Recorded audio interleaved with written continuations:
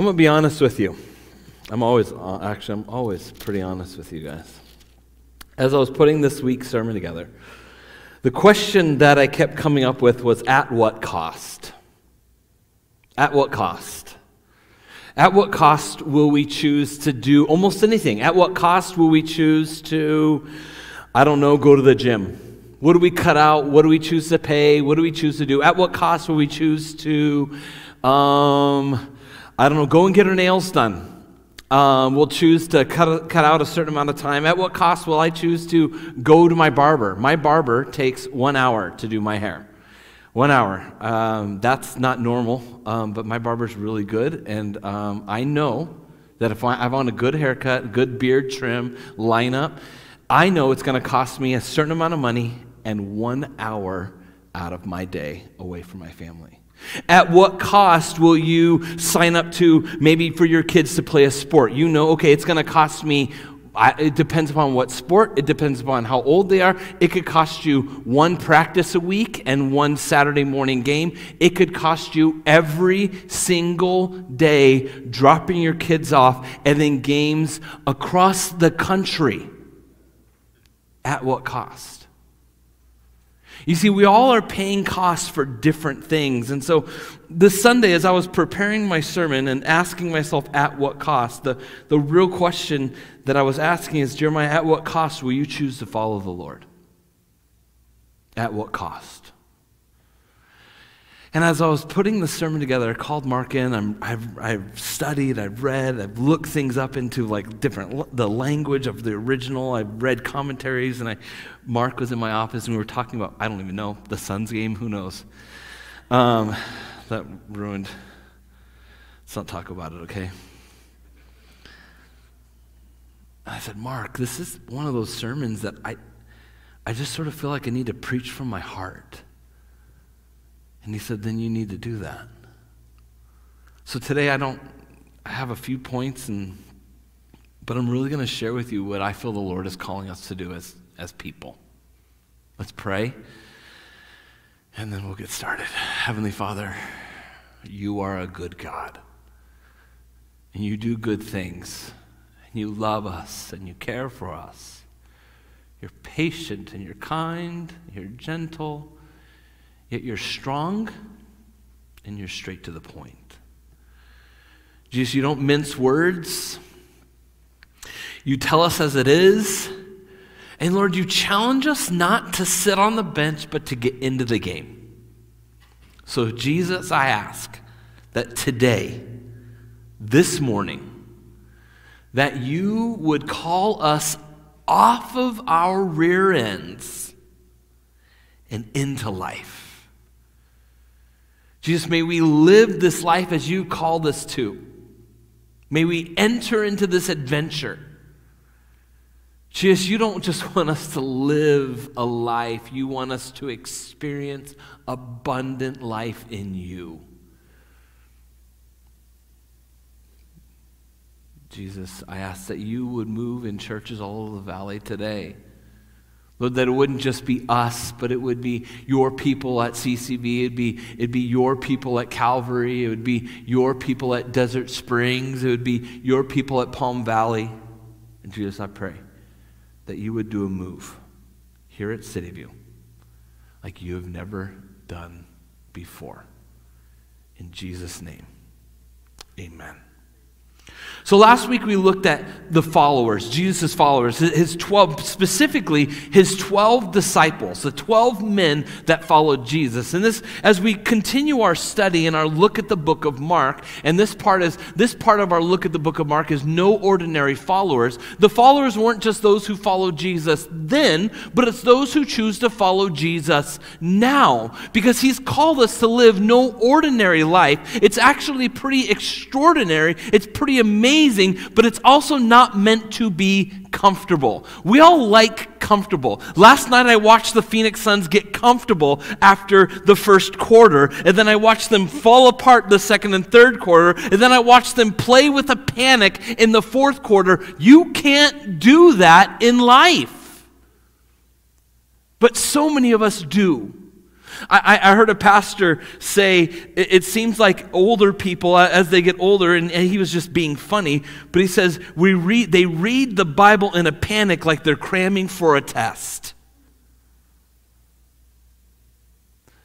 But what if we lived for Jesus every day because we are dependent on him? Jesus has called us to live no ordinary life. No ordinary life. We're in Mark chapter 8, if you would turn with me to Mark chapter 8, verse 27. And Jesus here, he's got his disciples around him, and he's speaking to this group of 12, the followers, specifically right now, to just the small group of his followers. And it says, Jesus went out, verse 27, along with his disciples to the villages of Caesarea Philippi. And on the way he questioned his disciples, saying to them, "Who do people say that I am?" And they told him, saying, "Well, some say you're John the Baptist, and others say you're Elijah, but some say you are one of the prophets of old." So this Jesus goes to these men and he says, "Okay, guys, who do people think that I am?" He's trying to get them to ask some questions and to start thinking about things. Do you ever have that person? You have that person in your life that asks you the deeper questions? Laramie, we were at this marriage conference this weekend, and it was really good, super encouraging. And the speakers asked questions, and Laramie, the questions were pretty shallow, but Laramie takes it to the 10th level deep. And I go, "Honey, I am just trying to figure out today, I can't even go that deep right now." But that's immediately where she went. She's like, "Boo," and I'm like, she's like, "What's your biggest fear right now?" I'm like, what am I going to eat for lunch? Is my headache going to come back? No, I'm kidding. But Jesus in this section of Scripture we're looking at today, he asks 4 huge questions. And the first question he says, "Who do people say that I am?" He says, "Okay, guys, who do people say?" And one guy's like, "Well, some say you're John the Baptist, risen from the dead." He's like, "Well, that doesn't make sense, does it? Because John was my cousin, and we both walked around together at the same time. So that doesn't make a lot of sense." And I'm like, "Oh yeah, that's probably true." He goes, "Who else?" "Well, Elijah." "Okay." "The prophet." And if you look in other books like Matthew and Mark and Luke and John, or Matthew, John, and Luke, some say that maybe you were one of the prophets, maybe Jeremiah, and they start throwing out all these names of who he might be. You know, I think for many of us, maybe our question to us is, who do people in our circles, when we tell them we go to church and we tell them we're Christians, what do people think about Jesus? What do your friends think about Jesus? And some of us, we come from this perspective, I want people to figure out life on their own. I want people need to figure those things out on their own. That's great and all, but how many of you have kids and you don't want them to figure out crossing the street on their own? You know that there's a truth behind crossing the street. You know that it's a life or death situation crossing the street. I think this is one of those things that we want people to know the truth. And so Jesus then comes to them after he asks them that question. He says, "Okay, who do people say that I am?" And then verses 29 and 30, Jesus says this, "Okay, guys." And he continued by questioning them, "But who do you say that I am? Who am I to you? Who do you say that I am?" That's Jesus' second question. And Peter answers and says to him, "You are the Christ." And Jesus warned them and he told them not to tell anyone. Now, that's an interesting thing. Jesus had a whole plan on how he was going to sort of let the world know who he was.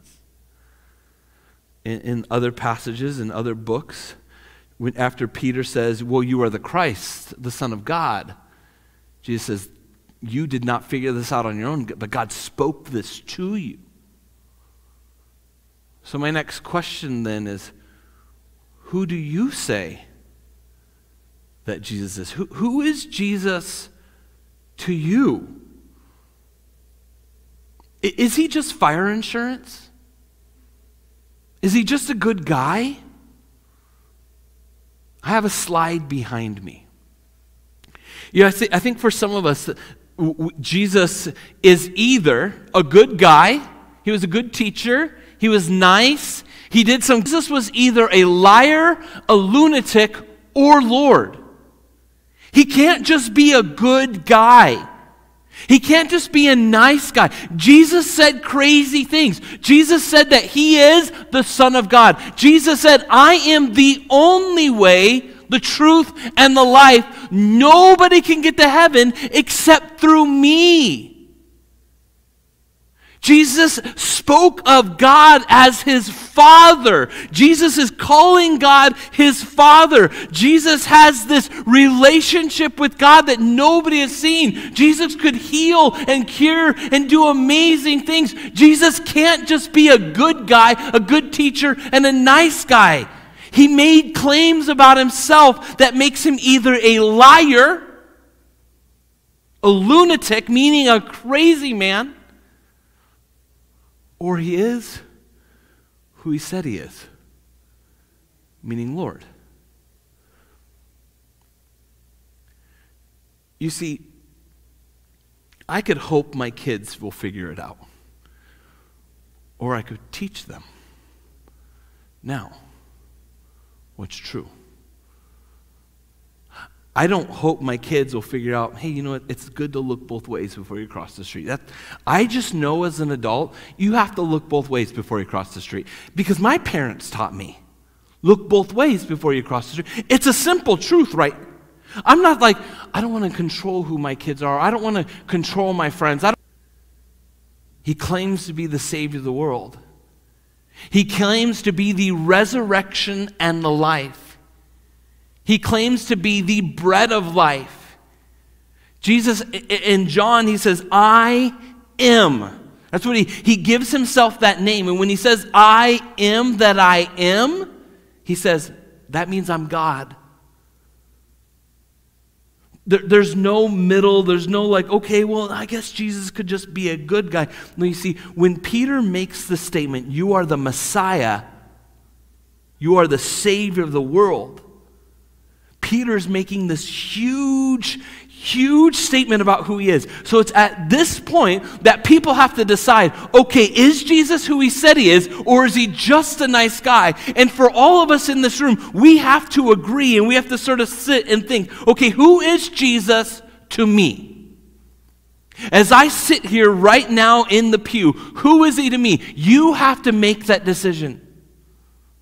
Remember, as that slide said, he can't be what's on your left without also being the first two things in the quote by C.S. Lewis. If to you he's just a good guy, a good teacher, and a nice guy, then you know what? He's a liar and a lunatic too. I'm sorry, but then that's who you're choosing to follow, a liar and a lunatic. But if he is everything he says he is on the right, then that means he's your Savior. That means he's your life changer. That means he's your provider. And so much more. So it's at this statement that Jesus, he says this, and Peter makes this huge statement, and Peter says, yes, you are. And then Jesus says, okay, guys, with that, he says, here's what it means for me to be the Savior of your soul.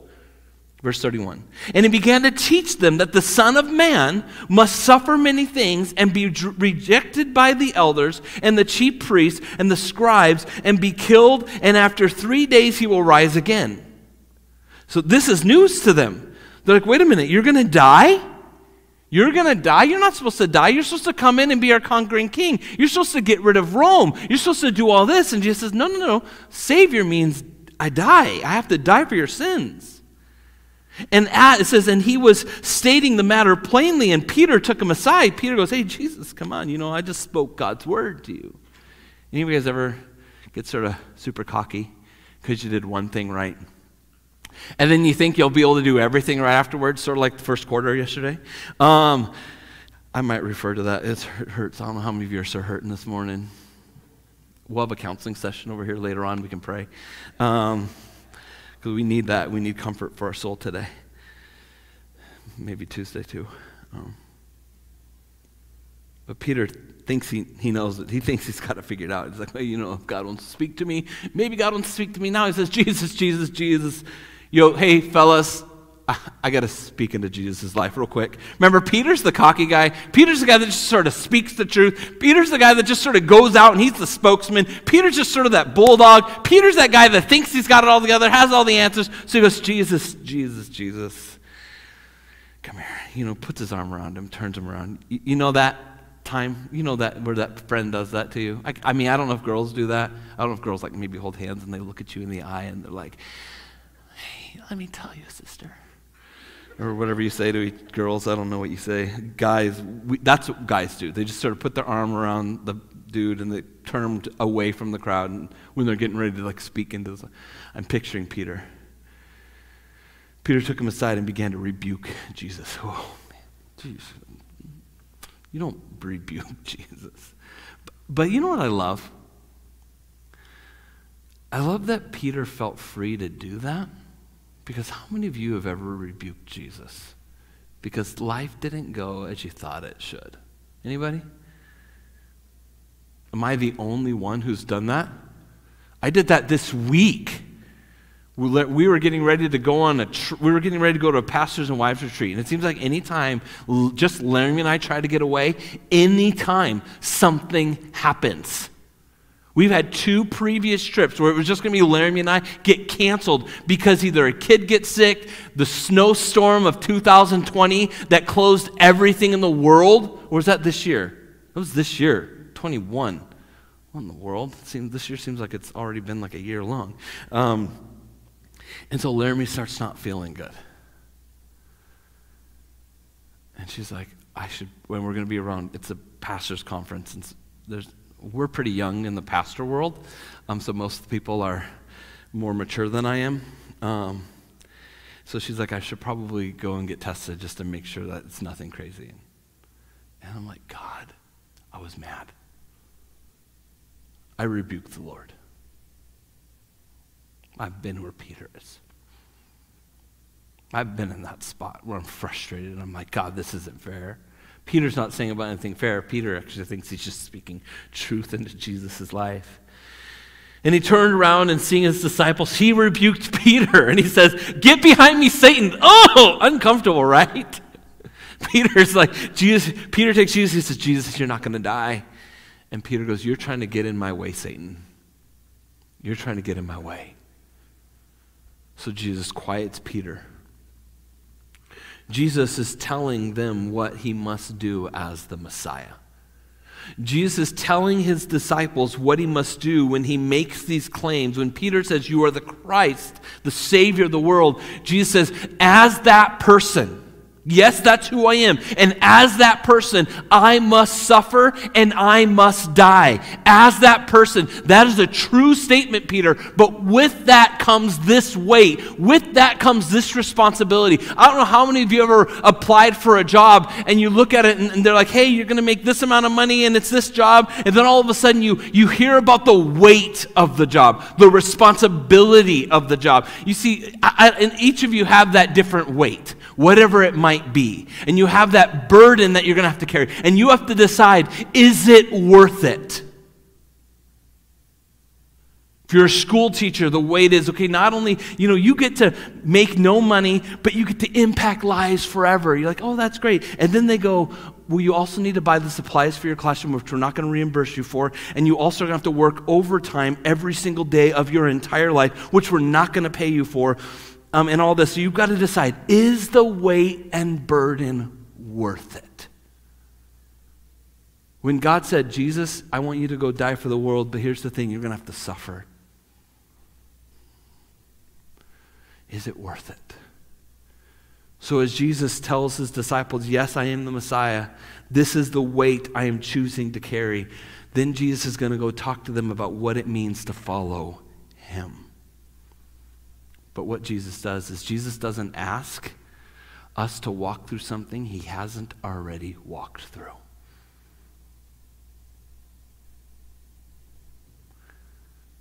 So then he goes in telling them about what it means to follow. Verse 34 says, so he summoned the crowd. The crowd means anybody. People who believe in him or people who don't. People who are willing to give up everything for him and people who haven't quite decided who he is yet. He calls the crowd. That's the crowd. The crowd is every single person. It's not just believers. It is a crowd of people. So it says he calls the crowd with the disciples, and he says some of the most strongest words found in Scripture. And he said to them, if anyone wishes to come after me, if anyone wishes to follow me, you must deny yourself, take up your cross, and follow me.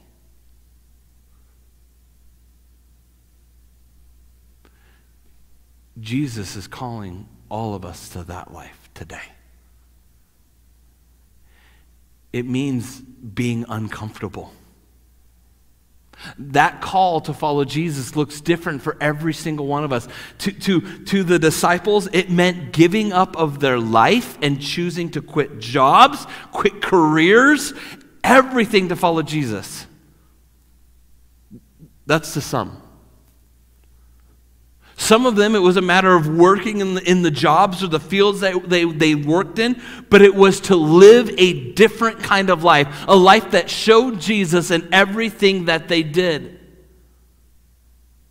Some of them, it meant giving up their weekends to follow Jesus around and do things. It meant giving up their evenings to go and help. We have ladies, there are ladies in Scripture that chose to go and follow and give all they had, all their investments, everything they had. You had all these different followers, but Jesus said, if you want to follow me, it has a cost. And I think the Christian world has forgotten the cost. I think we like being comfortable. We like coming on Sunday morning, sitting in our seats and going, what's the bare minimum I can do to follow Jesus? You see, we all count the cost for so many things, don't we? You know, I talk about schools. We have a couple school teachers over here right now, and they don't tell you everything when you go to become a school teacher. I mean, you walk in knowing you're not going to make a lot of money. You're never going to be a millionaire unless you invest a lot of money into something and you make tons of money that way. But when you go in, you know that there's going to be a lot of hours. You get summers, which those are getting shorter and shorter, and they cut into those too because you got to prepare your room. But you count the costs for that. But I think when it comes to our Christian life, I'm going to be honest, we're lazy.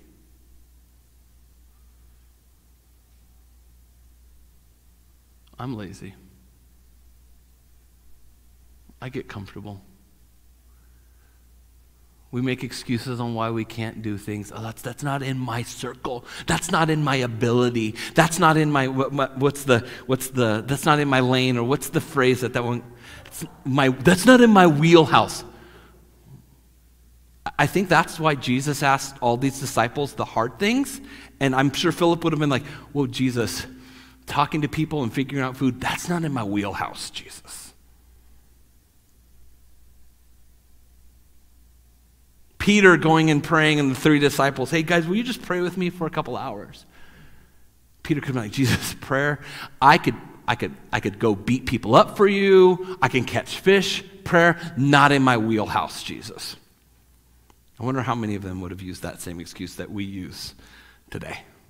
Some of you are like, "Jeremiah, you're being so mean." I feel like I'm not.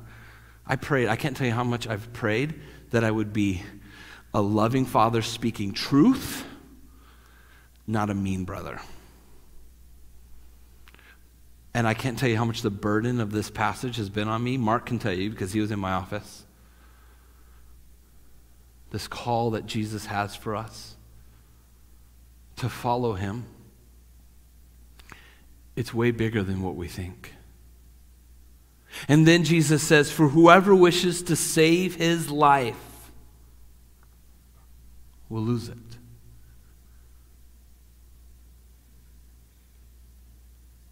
whoever loses his life for my sake and the gospel will save it. For what does it profit a man to gain the whole world and forfeit his soul? For what will a man give in exchange for his soul? These are big questions. You see the next two questions there? The next one is, what does it profit to gain the whole world and lose your soul? Remember, you're like, Jeremiah, why are you speaking like this? This is to followers. No, it's not. It's to a crowd of people. It's to a crowd. It's to just the group that's choosing to follow him, whether it's because they like the food he brought because he brought Chick-fil-A one day, or it's the people who have said, we want to follow you. And now he's saying, here's the cost. You've heard this claim, I am the Messiah, the Savior of the world. Here is the cost to follow me. Here's what I'm going to pay. I'm going to suffer and I'm going to die. I'm not asking you to do any more than I'm doing. He says, but what does it gain a man? What does it profit a man to gain the whole world and to forfeit, to lose your soul?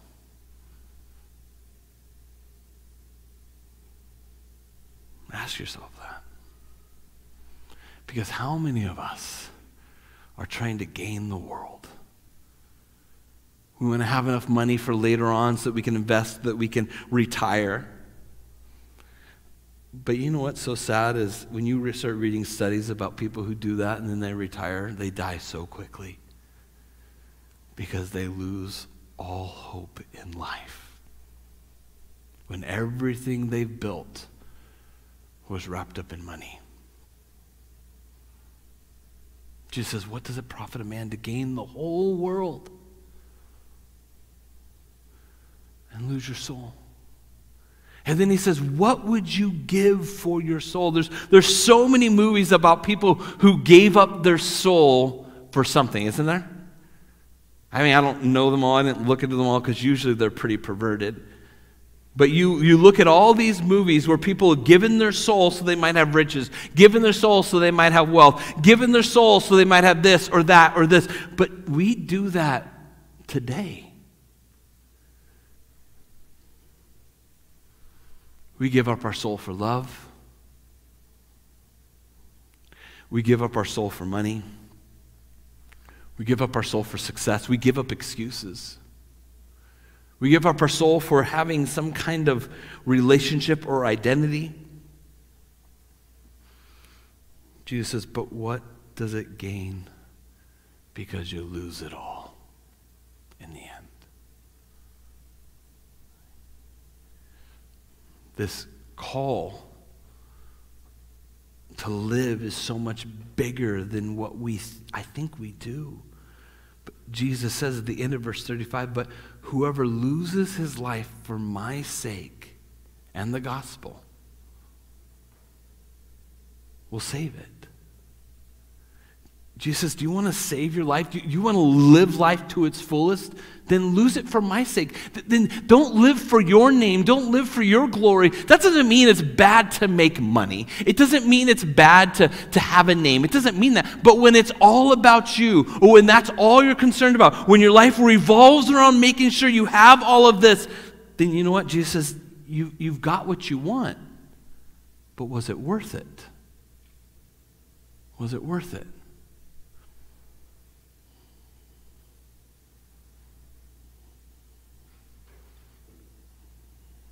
Jesus says, for whoever is ashamed of me and my words in this adulterous and sinful generation, the Son of Man will also be ashamed of him when he comes in the glory of his Father with the holy angels. That's big. I know there's some people in here that maybe you're thinking, Jeremiah, that's pretty, like, Jeremiah, that's for people who are choosing to follow Jesus. That's for Christians. No, it's not. This is to a crowd just like us right now. There comes a moment where we have to decide, do I stand with Jesus or not? Am I going to choose to follow him? And the thing is, so many of us, we choose to follow him to a point of what's comfortable. Like when you hear us call out, and when you hear us say, hey, we need help serving, and you're like, well, what do you need help with? We need kids at 9 o'clock. Oof. What time do I have to get here? That's pretty early.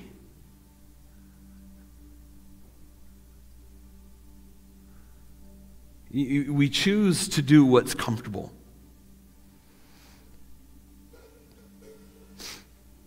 Because that fits our lifestyle. Jesus doesn't call us to comfortable. He calls us to radical. He calls us to different. But he didn't tell us any of that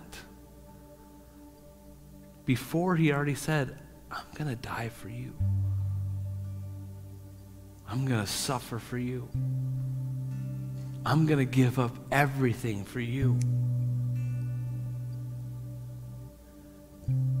Is Jesus worth it? You were worth it to him. You were worth it. When he was with his heavenly Father, and God said, here's the cost of saving the world. You are going to suffer. You are going to be betrayed by one of your best friends. You are going to be beat and bruised, and it's going to hurt, because I'm not going to give you any numbing agent. I'm not going to like put this ability to where you're going to have this shield around you. I'm not going to send angels to defend you. It's going to hurt. And then after you've gone through all that hurt, Jesus could read Isaiah 53. Jesus knew what his pain was going to be. Jesus knew what the cross cost. He knew that. And then God said, and Jesus said, after all that, then you die on a cross. But that's not the worst of it, God said. The worst of it is, I'm going to have to turn my back on you, my son. Can you imagine? I have kids. I love my kids. I can't imagine one day being like, you are so dirty and so full of sin that I have to turn my back on you. Can you imagine if your dad did maybe some of you, your dad's done that. Your dad's walked out on you. Your dad has left you. Your dad has turned his back because he was disgraced, or he felt like you didn't live up to some standards. That's not why God did it. God said, Jesus, the cost is you have to carry the sin of the world. And that means I have to turn my back on you. But Jesus, that's also not the end. Because in 3 days after you die, you will have life again, and the sins of the world will be forgiven. Jesus, will you count the cost? So when Jesus tells his disciples, here's the cost, when he tells the crowd, the people who are choosing to follow, which we know many said, that's way too heavy for me, but we also know many said, let's do it. Let's go. I'm ready. Put me on the team. I'm ready to go. Let's do it. There were men and women who chose to, and when you look, the upper room at the end of Jesus' life was full of 120 people. It went from 12 to 120, then went from 120 to over 3,000, and the crowd continued to go, you know what? I will follow. I'm going to dive in. That's why we have salvation today, because a small group of 12 said, I will count the cost. I will choose to follow. I will count profit. Is my life to die that Jesus might live through me? Because of a small group that said, I choose to follow, we live in that cost that they counted. So I ask you, who is Jesus to you? Who is he?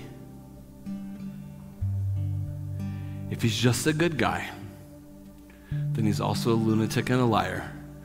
And I'm sorry, but that's it. But if he's your Lord, if he's your Savior, then he says, this is the cost to follow me. He says, you've got to pick up your cross. So what is your cross? Is it serving? Is it giving? Is it putting others first? Is it thinking of your spouse more? Is it thinking of your fellow employees and putting them first? I don't know what your cross is. Is it getting uncomfortable today? Is it going out of your comfort zone? Last week, the two people that gave their lives to the Lord, a lady here at City View, after the service, she noticed they had 2 bags in their hands. And for some of you, that might, and I don't know if she was uncomfortable doing it or not. I honestly don't know. I just know that she went up to him and she said, hey, let me introduce you to our pastor. She brought them up to me. And she introduced them to me, and then she said, hey, I want to take you over to our 7-minute party. And I don't know whether or not that was comfortable or not. I know one of you, Jimmy, last week or 2 weeks ago, you were at a mechanic shop and 2 guys, somehow you got on the talk about Jesus and God, and all of a sudden it came into where it was like thrown right at you, like you invited these guys to church. And I don't know how uncomfortable that was for you. I don't know what, but that's a cost. You are counting a cost at that moment going, is Jesus worth an invite? Is Jesus worth sharing about? Is this worth my life? Am I going to take this next step or not? We all have to make that choice. What are we going to do? What are you going to do with Jesus? What is God asking you to do? And what does your cross look like?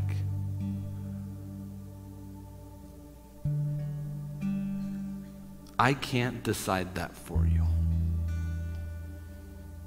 You pick it up. For some of you, counting the cost, it might be just your next step of going right over here and getting baptized this morning. That might be your next step. And you right now are having that internal battle on whether or not you are going to obey or not. It was funny. I was reading. I'm like, God, I just need some encouragement this morning. And I read a quick devotional in between just walking the campus this day. And the whole devotion was about obedience, obeying God. And then we come in, and the third song that we sang was all about obedience and obeying God. So your next step might be a step of obedience and saying, okay, God, I believe in you.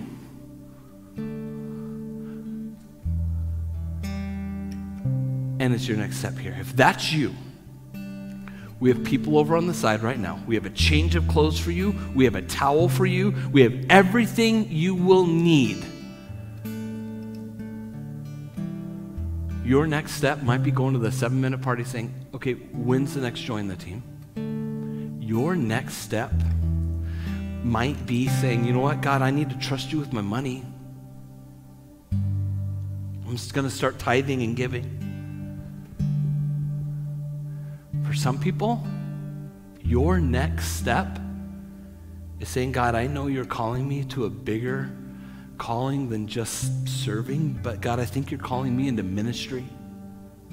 What does that look like? There might be somebody in here or a couple of you people in here that God's saying, I'm calling you to pastor a church. And you're like, I don't know what that looks like, Jeremiah, I don't know. I will help you.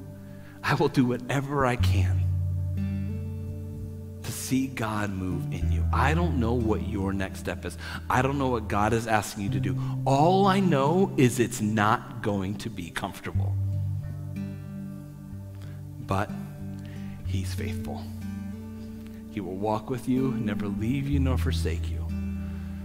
Because Jesus died so that you might live.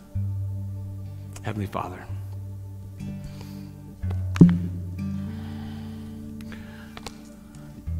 even as I'm praying, if you are making that decision to get baptized right now, and that's you, and you're choosing whether you're going to obey or not, get up right now. We're all going to pray. So if you're worried about people watching you, get over that and just get up and go to the back over to your left. Just do that right now while I'm praying. So get up. I know there's somebody in here right now. There's something in my spirit that says there's somebody in here that God's saying, your next step is this. If you choose to do it, there is good. Monty Williams, our coach, said, what you want is on the other side of hard. Man, that's so true. In all of our lives, what we want is on the other side of hard. It's never on the other side of easy. So if that's your next step, just get up right now and just go over there. Jesus, we're here. Making this choice, Lord, I'll admit it's scary, it's intimidating, we don't really know what it looks like because we would rather know, Jesus, you telling us this is the next 3 things. This is what's going to look like to get uncomfortable. This is what it's really going to look like to follow. I mean, Jesus, we read it, you say, follow us, and we will have this profit of eternal life. But what does it look like?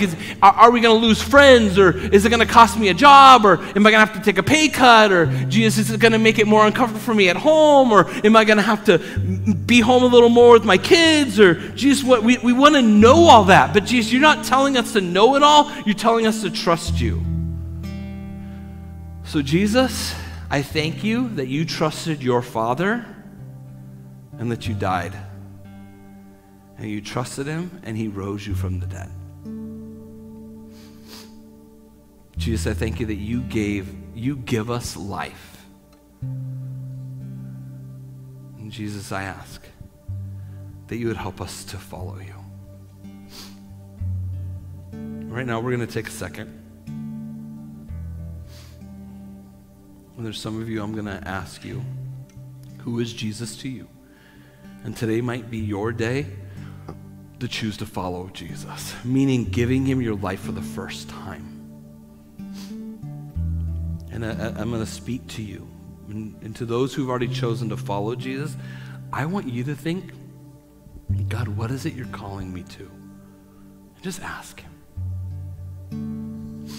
For those of you who you want to make that choice to follow Jesus for the first time, because that's what the crowd had that option.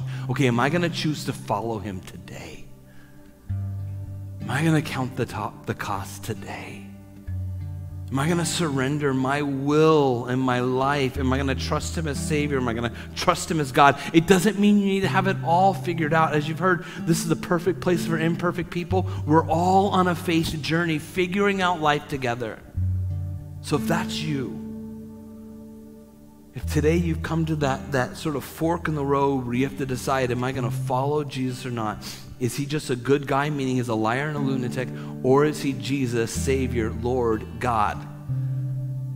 And if you're choosing to say he's Savior, Lord, and God, I say you pray with me. Just say, dear God, I believe in your Son. I believe that he died on a cross for me. I believe that he is going to give me life. And God, I ask that you would forgive me. God, I ask that you would set me free. God, I ask that you would make me new. God, help me follow you. If you prayed with me this morning, everybody's eyes are closed and heads are bowed. If you prayed with me this morning, would you raise your hand? I have a gift that I would love to give you. My team members are here, but if you prayed with me, would you please raise your hand so I can give you that gift? Just keep your hands up so we can see them, because I can't see a whole lot from up here. I have team members that are going to be walking around. They have a gift for you. Jesus, we all are on this journey. So help us to follow you. In Jesus' name, amen.